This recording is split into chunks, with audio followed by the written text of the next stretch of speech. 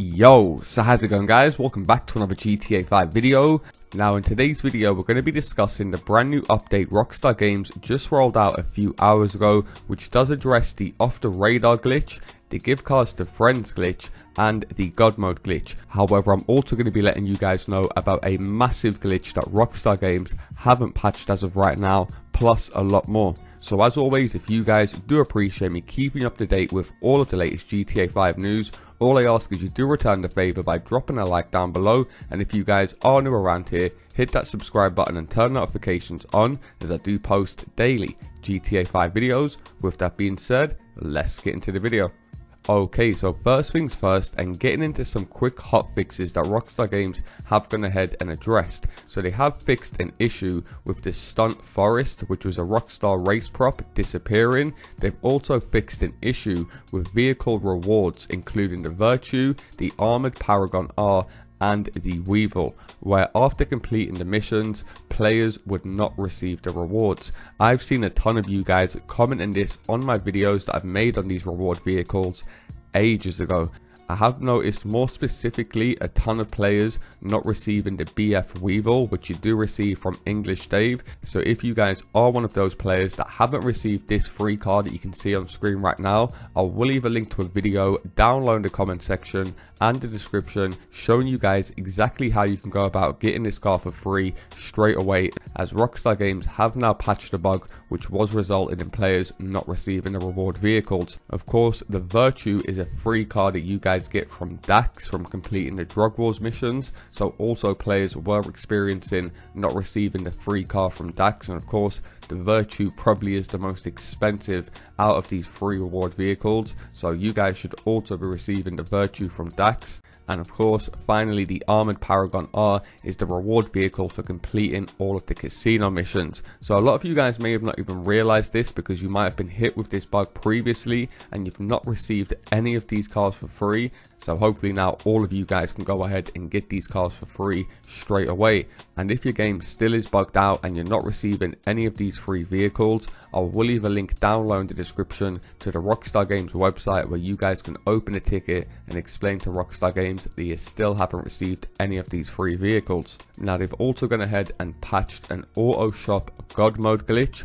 You can no longer view the phone job list whilst inside the auto shop. So they have took no risks whatsoever with this God mode glitch. I'm sure a ton of you guys have seen players using this auto shop God mode glitch recently, and it looks like the only way Rockstar Games could patch it was by basically stopping players by even accessing the phone job list whilst inside the auto shop, which of course you guys would have to have done in order to go ahead and do this God mode glitch. Now apparently they haven't patched the casino God mode glitch. Me personally, I haven't gone ahead and tried it, but if you guys do use God mode glitches or you do test glitches out, do be sure to leave a comment down below.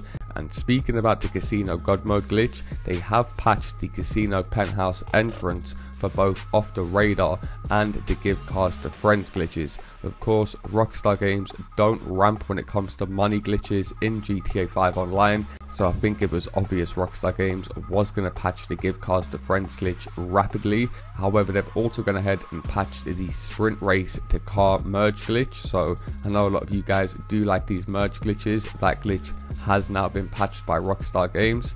And they've also gone ahead and made a patch on the LSA operation known as Whistleblower, where after raiding the IAA facility, you could go back to the IAA substation to press right on the D-pad to skip the mission. So that has now also been patched. And finally, the create a prop whitelist is now disabled on all platforms. So Rockstar Games have gone ahead and patched quite a few glitches with today's hotfix update.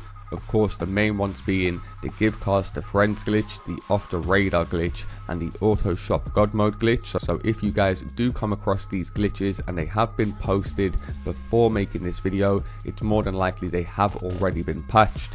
Now, speaking about one thing that hasn't been patched yet, in case you guys missed my video yesterday, there is a crazy bug going around right now in GTA 5 Online, and this is on all platforms: PS4, PS5, Xbox One, Xbox Series and PC, where certain players are having insurance removed from their personal vehicles.